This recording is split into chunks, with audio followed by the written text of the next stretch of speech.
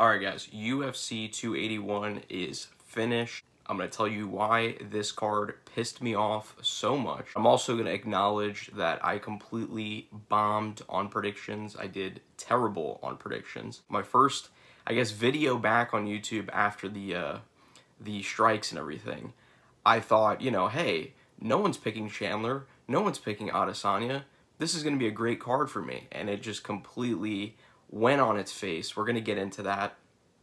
I also want to talk about what's next for some of the fighters. Let's start off with the Hooker versus Puelles fight. I thought Puelles was going to be able to show that he is levels above when it comes to the grappling, and he's going to be able to get Dan Hooker down. And if he was able to get Hooker down, I thought he was going to be able to get the sub. And I give huge respect to Dan Hooker for staying in there, being very patient, even when Puelles got aggressive and he went for the takedown like I said he was going to do, put him in those situations. He almost wrapped up a leg, very close to being in a very dangerous spot for Dan Hooker, and Dan Hooker just had the patience of a saint and waited and just knew when the moment was to get out of it, finish the fight. Hats off to Dan Hooker. He really did his job. He's hopefully, you know, on this sort of comeback trail, you know, because he's had a rough time as of late, right? He's had a very up and down career. So hopefully he builds some momentum and he's able to get a streak off of this fight. Moving on, we have Frankie Edgar versus Chris Gutierrez. Again, I thought Frankie Edgar was going to be able to utilize grappling in this fight. I thought he was going to be able to wear on Gutierrez. However, Gutierrez, explosive individual. We all know that Frankie Edgar is very susceptible to the knee in the center channel. He is not as quick. He is not as fluid as he once was in his younger years. Got caught with it, and a very sad situation for Frankie Edgar because he's been, you know, not doing well, right? And he's taken a lot of damage late in his career, which is one of the worst things you can have. But also, you know, he is literally right across the Hudson River from his hometown in Jersey, and I'm also from Jersey, so it was hard to see this because really Frankie Edgar, you know, when you thought of MMA and you thought of New Jersey, you only thought of one name. Like, he was the guy that had New Jersey on the map, you know, that everyone thought of as like, wow, like, you know, Jersey has some really good wrestlers. Jersey has some really good competitors. He should not have been fighting, in my opinion. He should not have been fighting this younger guy who is, you know, on the come up of his career. That would have made things way more entertaining. The fight would have probably been 3 rounds. If he lost a decision, he would probably go out on that and be like, you know, listen, I gave this sport everything. But to get knocked out in brutal fashion, you know, 3 miles away from like your state, and then your children are in attendance, it's very, very tough thing to see. But I honestly, I want to commend Frankie for, you know, all the years that he put in. I mean, and being able to be champion at lightweight. I mean, look at that division now. Look at the lightweight division now. And just realize something. 5'6" Frankie Edgar was able to become champion at the division. Obviously, MMA was a different sport at the time. There weren't as many weight bullies in the sport as of now. You have guys like Jalen Turner, you know, at lightweight now, or whatever weight class he's at. I mean, you have like these huge weight bullies that should not be fighting at their weight classes, but somehow they're able to dehydrate themselves enough just to get down to that weight class. And then on that day, they're walking around like 15, 20 pounds heavier than what they weighed in at. It's just so stupid. It's like such a game, and it gets everybody into this like false notion of like who's great and who's not. But this is a man who really fought it at his weight class in his prime and became the best and won it all and did everything that he had to do in the sport. So I want to go ahead and give a huge show of support to Frankie the Answer Edgar and thank him for giving us and blessing us with the performances. Obviously, the Gray Maynard performance. He's had, you know, that win over Chad Mendes was huge. I mean, he's had just a great career, so I commend him, wish him well. Hopefully he enjoys retirement. If he changes his mind last minute and he gets a fight or he wants to fight again, let it be an old guy. Let it be an old veteran who's coming out of the sport, or he's, you know, towards the tail end of his career. don't let it be an up-and-comer like that. Moving on up the card, we have Dustin Poirier versus Michael Chandler. I predicted Michael Chandler was going to get the win. I thought he was going to wrestle. Guess what? He wrestled, right? I said exactly what was going to happen. However, Michael Chandler shows that he has not learned a lesson from any of the past fights that he's ever fought in the UFC, okay? This guy literally only wants to entertain the crowd. He doesn't care. Dominantly won that second round, okay? He has all the intangibles. This is a guy that literally has all of the intangibles. It's just mentally, he slips up. He's mentally like, it's like a switch goes off where if the crowd is not cheering enough, or if the crowd is not going crazy enough, he has to go out there and he has to trade hands and he has to trade all of these things. You know, that's insane. He should not be doing that. And it shows, like I said, he has not learned and he has not come to that point in his career where he is taking that serious. He's really relying on his chin a lot more. He's relying on, you know, people hitting his shoulders and not really focused on defense when it comes to striking. He's really only focused on going forward and entertaining the crowd. And like I said, he was going to come out. He was going to hurt Dustin. You know, he was going to throw big shots early, get Dustin to shell up against the cage, take him down. And I knew he was going to be able to take him down and just work him from there, like ground and pound, all of those things. If Michael Chandler just fought a smarter fight, he easily could have won a decision. And this is why this card pissed me off. It was the Frankie Edgar KO. He shouldn't have been fighting a young up-and-comer. Should have been fighting an older veteran. And now he had to get knocked out in front of his kids. You know, that pisses me off. Then you have a guy like Michael Chandler who, again, I was thinking that was going to win. And he was pretty much on his way to win that fight. If, let's say the third round, you know, Dustin does not finesse that position and, you know, Michael Chandler is on top for another minute and 30 seconds, that fight could easily go as a decision to Michael Chandler. It's just Michael Chandler lost that fight. He just needed to be smart and he needed to be efficacious with his striking when it came to be that way. And he just needed to utilize grappling and really clock control. That's really what it came down to. And Michael Chandler just gave it all up because, you know, the crowd wasn't cheering enough or the crowd wasn't as entertained. All his game plan and his strategy that he worked on for weeks with Henry Hoof, that goes out the window. Now it's time for, you know, Michael, you know, the entertainer Chandler to come out and just lose the fight. That's essentially what just happened. But, you know, that pissed me off as well because I want to see Michael Chandler get a win. And, you know, he's supposedly this big-time free agent that the UFC signed. And you look at his record in the UFC, and it's really not stacking up for probably what they're paying for him.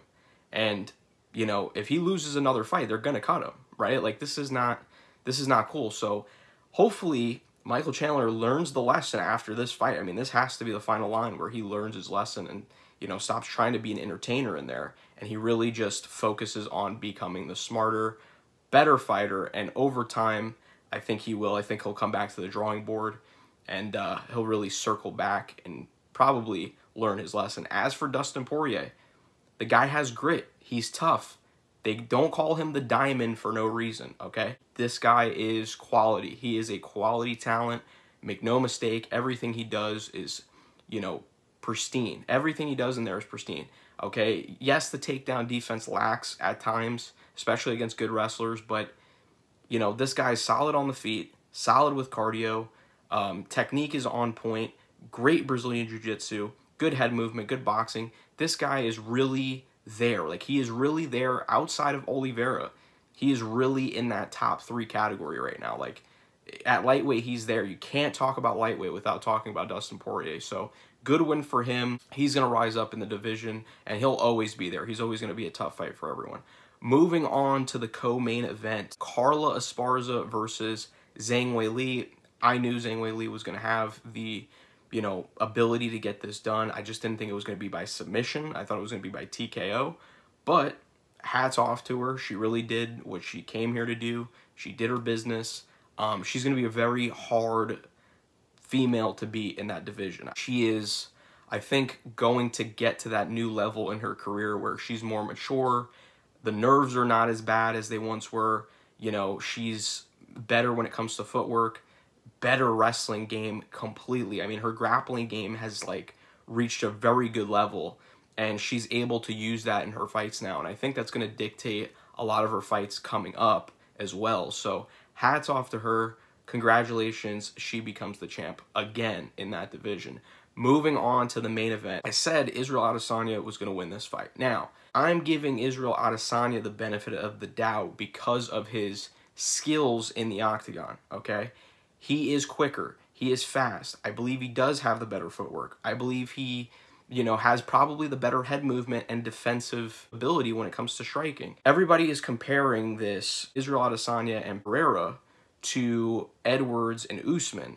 And I can see how they're drawing that parallel, but at the end of the day, it's not very much the same in that sense because there obviously were some nuances. But like, again, I can see how you're getting to that point. It wasn't like a dominating performance by Israel the entire time, and then all of a sudden Pereira just snuck it out at the last second, like in the way that Edwards did. This was a back and forth, a very competitive fight, and you know, no one is going to argue that. So this was very competitive, and I knew it was going to be either one or two ways, okay? And I just didn't expect the finish to come in the later rounds by Pereira. I thought it was going to come by Adesanya if it went to the later rounds. But what did I say in the prediction video? I said if Pereira starts targeting the body and he starts going to the body early on Adesanya, Adesanya is going to have a rough night. And what happened? He had a rough night dealing with that. Okay, that power is serious. The knees to the body, the body shots overall, like just the left hook to the body, the body kicks, the high kicks even snuck up on Adesanya. This is a guy who brings so many dimensions to the striking game the way that Adesanya brings so many dimensions. So it's literally like, you know, someone who has a katana and someone who has a machete, and they're duking it out, right? What's the best pro for the katana? The katana, it's thin, it's very sharp, but it's faster. What's the pros to the machete? It's also sharp, but it has more of a denseness to it where it can get through things at a better level, right? It can chop down things at a higher level, right? And it's literally like you're seeing those two things play out, right? Like you're seeing Pereira with the brute force element to him, and then you're seeing, you know, Adesanya with the speed and the quickness, and you're really seeing these two merge it out. And, you know, it pissed me off because it's like Adesanya, that first round, Adesanya puts the combo on him, and Pereira is out on his feet. Like, this guy is pretty much done. If that bell is not there, and Adesanya is going to follow up, it's Adesanya's fight, and he remains champion, and he wins in dominant fashion. It just turns out it happened too late. And over time, you saw that everything that Pereira was doing in those middle rounds, so first, second, third, started to creep up, right? Like, you started seeing the wearing on Adesanya. You also saw Adesanya frustrate Pereira in a lot of ways. So it really just, it needed to be solidified in the later rounds, right? You have to ramp up the pressure in those later rounds. Adesanya was taking his foot off the gas pedal a little bit. He was allowing Pereira to dictate space a little bit more. He was not throwing any kicks. I mean, Adesanya was just, didn't throw any front kicks, did not throw any teeps at all. I don't know why he didn't do that, because Pereira was getting very close to him in a lot of ways that no one else in the division was able to get that close. He had the confidence going forward that he can get that close to Adesanya, and Adesanya wasn't going to do anything about it. He just didn't respect him in those later rounds. And if Adesanya would have thrown a couple of teeps, a couple of front kicks, thrown some jabs, really made Pereira pay for taking that space, I think Pereira would have thought twice, but he didn't.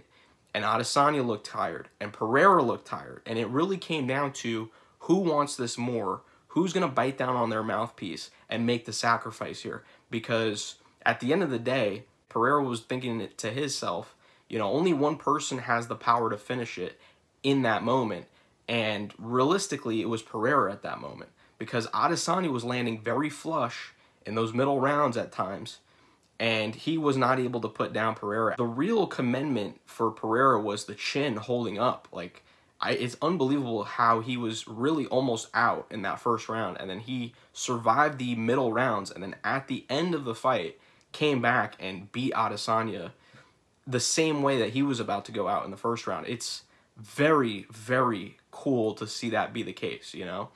And, you know, it's tough. You know, it's a tough thing, right? Israel Adesanya, I thought he was doing very well in the fight. Like, I really thought we were going to see an Adesanya cruise to a decision. Pereira comes out there and he just capitalizes and he just bites down on the mouthpiece and he's like, I want it more than you.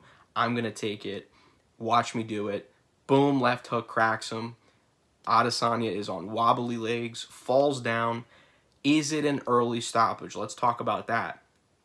In my opinion, I do believe it was slightly early. I think you give Adesanya maybe like 5 more seconds to get out of that situation. The non-casual fans probably understand that that fight would have been ended. Okay, that fight would have ended where Adesanya either fell on his face or got knocked cold out against the cage. It would have ended in a bad way. So the ref stepping in that moment was actually a pretty good thing to save Adesanya's career, and also allow for the rematch to take place. Because if Adesanya would have just got knocked out clean like that in that late round, then the rematch doesn't sound as appealing, right? But the fact that he didn't, and he stood upright, and he was trying to fight back or trying to evade the strikes and try to answer back, that actually gives more room for the rematch to happen. So likely we will see the rematch. We're going to see the rematch between Adesanya and Pereira. As for that, Pereira, congratulations. He came in, he had like very few fights and just got to the belt. In fact, he made Bruno Silva look very good, okay? This fight actually, like the way it played out, it really made Bruno Silva look very good from his performance against Pereira. So just have to say that.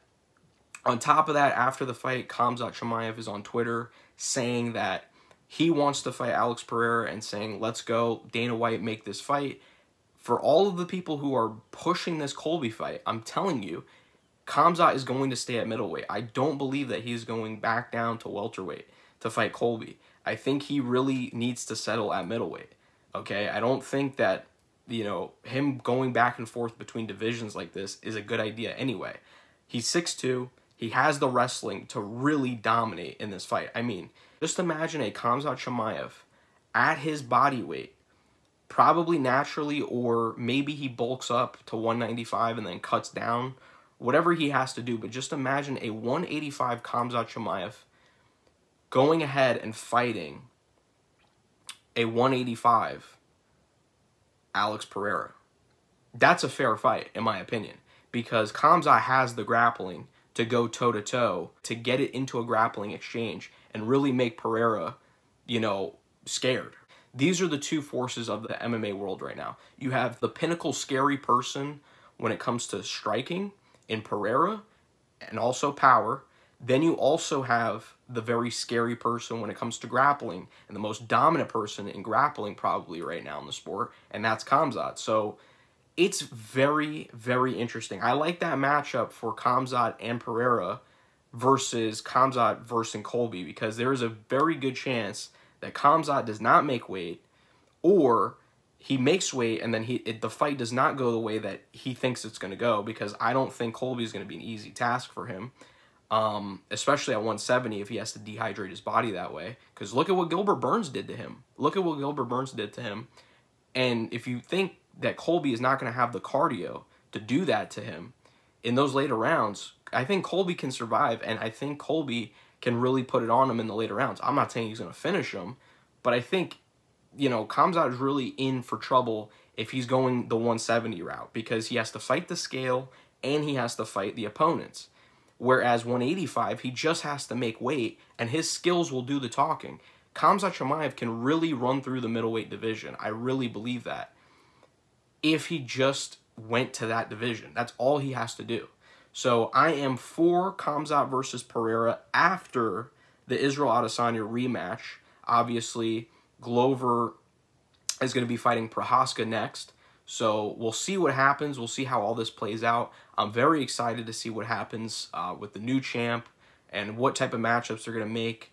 Obviously, they're just going to probably go for the rematch, but it would be interesting if Khamzat is saying, like, hey, I can do a quick turnaround and I'll fight this guy. That would be pretty cool to see. So we just have to see how it plays out. But anyway, let me know what you guys thought about UFC 281 down in the comment section. Also, go ahead and subscribe to the channel. I upload every week on combat sports, current events, news commentary, and go ahead and leave a like. It really helps the channel out a lot. Thank you guys for watching. I will see you guys in the next video. Take care.